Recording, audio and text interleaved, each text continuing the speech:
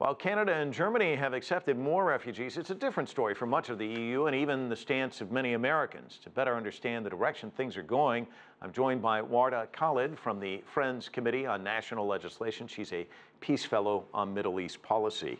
Are you finding yourself humming, "Oh, Canada"? I mean, you must be impressed. I mean, the Prime Minister himself there in Toronto, such a different stance than what we're seeing in other places. What were your thoughts? Yeah, I was humming it a little bit.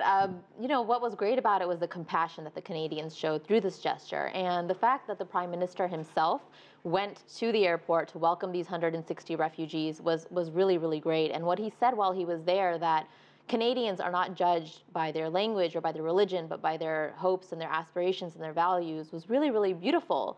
And I think this is something that the rest of the world can embrace, especially in light of this anti-refugee and bigoted rhetoric that we're hearing a lot of, especially in the U.S., that there's more compassion needed, and we should embrace our common humanity and help out these refugees as best we can. You talked about bigoted rhetoric. This network doesn't spend a lot of time talking about Donald Trump, unlike some of the other networks who seem to talk about him all the time. But we did cover the fact that he said he wants to ban Muslims and the outcry afterwards, the firestorm that created. I don't want to talk to you about Trump, but I do want to talk to you about the most recent poll, which shows him still leading the race. What does that say about a segment of the American public, and how does that make you feel here in the United States? Well, they say fear is a very motivating factor, and I think what Donald Trump and other people who are saying these types of things have been able to do is to tap into that fear. And once you tap into that fear, you're able to make people do extremely crazy things that they might not otherwise have said. So things like having Muslims all register in a database or carry out a voter ID or something like that. It's very concerning, and especially as a Muslim American and a visible Muslim American, this is very concerning to me and for people around the country who don't feel that they need to justify the fact that they are American and that they are members of the American fabric. And they don't feel that these bigoted statements are helping the situation any, and they only lead to further violence. We've seen a lot of violence in past days. Well, and I was going to say, we're talking about the United States, but clearly we're seeing this in Europe, France, the Netherlands, Australia has a serious problem as well. How does that make you feel, and how do you blunt that? Yeah. What we've seen is a lot of crazy things. There was a mosque in California that was firebombed today. People in hijab are being harassed around the country. And that makes me feel a little bit scared. I'm worried about my safety. I'm worried about my friends' safety. We have to be vigilant at all times, make sure we're not standing too close to the metro platform. And it just shows that this country is heading in a completely wrong direction, and this election rhetoric is not helping things any. So we should be looking at the conversation and trying to understand how this is affecting things. And when it comes to things like ISIS, we're playing directly into their hands. Their main point is that Islam and the West are not compatible, and this right-wing rhetoric is saying the exact same thing. So they can point to the U.S. and say, look exactly what they're saying. You're not compatible with the U.S., so come join us, and it helps in their recruitment. We've talked about the two R words, rhetoric and refugees. I want to end with refugees.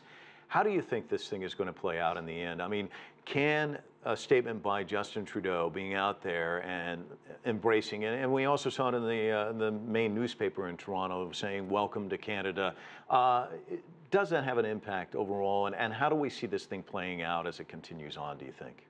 I hope that Justin Trudeau's behavior and his actions are a step in the right direction, and they enlighten the world a little bit into the common humanity that we should tap into when dealing with these refugees. As far as how it'll play out in the long term, I think you can look at it on two levels. You can look at it on the international level and the local level. In the international level, we are looking for a political resolution to the Syrian civil war, which is causing these refugees to leave their homes in the first place.